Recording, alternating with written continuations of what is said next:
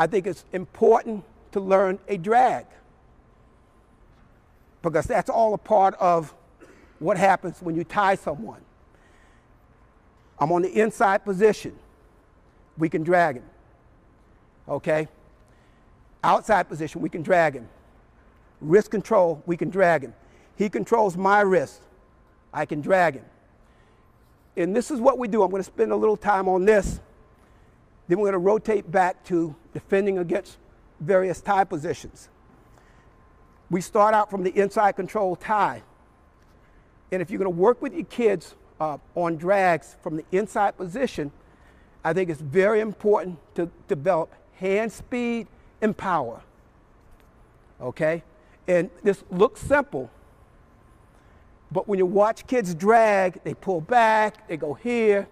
You don't see them try to clear the arm first. Okay? You don't see them try to clear the arm first.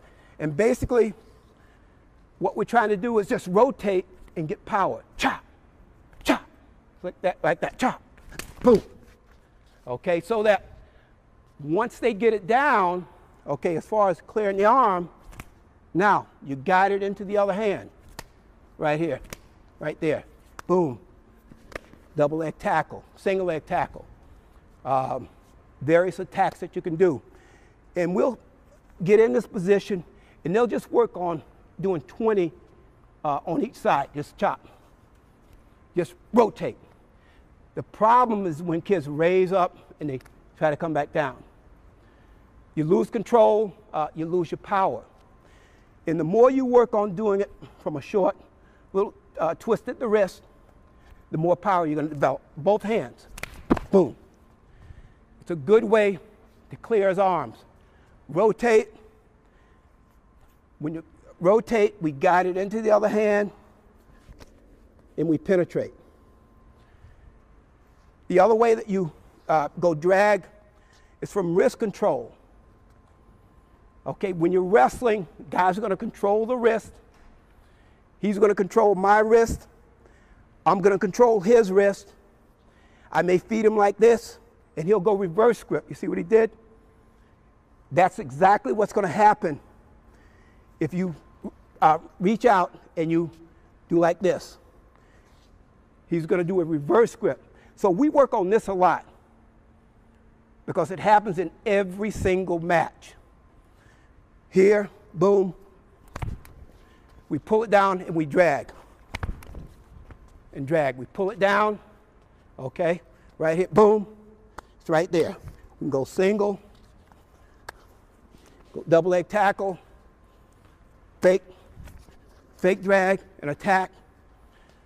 So you have a lot of different ways that you can attack him from that reverse grip position. Wrist control from right here, drag, double leg tackle, drag. We like to go outside step. We, change the way that we penetrate. On a double, you drag it. Head goes to the same side as the trailing leg, double leg tackle. We love to do this because there's no problem. There's very little risk. Drag, outside step. Drag, outside step. When we do that, we put the head in his ribs right here, and then we come up with the leg. But there's no risk whatsoever because you're attacking high. You can go low. But this is very effective. Head in the ribs, we pick the leg up. He's on the inside. Okay, we drag him from here as well. Okay, we drag him from here as well. And basically what we're doing is coming over top. Right here. Chopping it down. And we meet it. Okay, so from here, he's on the inside. This is the one that's very hard to detect. Right here. But again, you work on power, just like your forearm snaps.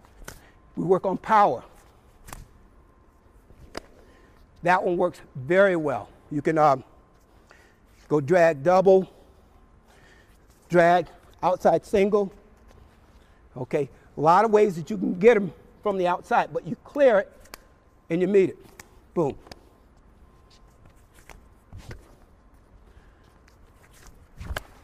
Okay.